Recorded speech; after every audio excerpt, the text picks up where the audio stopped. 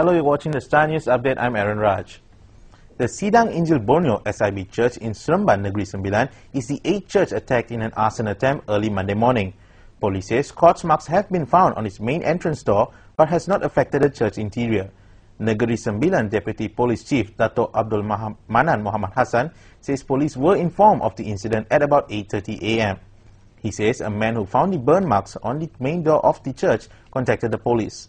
He adds police patrol cars will continue to monitor places of worship, especially mosques and churches, to ensure safety.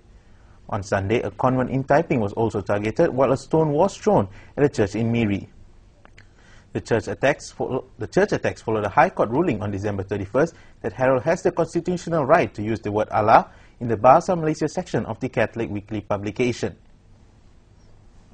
Meanwhile, Deputy Inspector General of Police Tan Sri Ismail Omar Monday advises the people to verify information they get from SMSs, saying it could be just rumours. Kita tak tahu asal-usulnya, jangan terus dengar perkara ni. Tak ingat benda ni kita lalui dah, bukan dah jadi satu trend dah di negara kita ni. Ya, SMS kau dapat tahu, it is not the fact. The fact you want to speak is from me, from the police. Bilik gerakan kita ada 24 jam.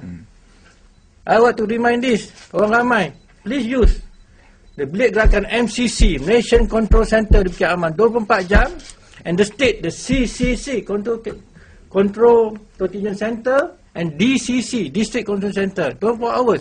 That is the best place for you to verify all information. He was speaking to reporters after briefing representatives of 96 foreign missions on the recent church arson attacks at the Home Ministry in Putrajaya. Ismail says no arrests have been made over the church arson attacks, but he adds that the police have received a lot of information on the matter. At the same briefing, Home Ministry Secretary General Dato' Sri Mahmud Adam assures the representatives of the foreign missions that the situation is under control. Dan pagi ini kita telah memanggil semua foreign mission, perwakilan-perwakilan asing di Malaysia yang ada di Malaysia ni untuk menghadiri satu taklimat, dan taklimat itu kita menyatakan kedudukan perkara, apa perkara sebenar. Kita hendak mereka faham apa keadaan sebenar, biar mereka dapat buat the accurate pictures tadi, sebenar, dan mereka boleh melaporkan kepada negara masing-masing. Jadi kita minta supaya pihak perwakilan asing di sini faham apa keadaan sebenar. He says it is important for the foreign missions to get a clear picture of the situation for them to report back to their countries accurately.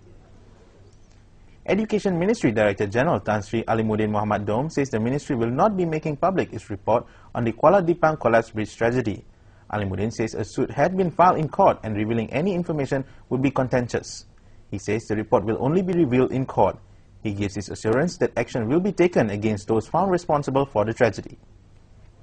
For more updates, log on to staronline.tv. I'm Aaron Raj. Thanks for watching.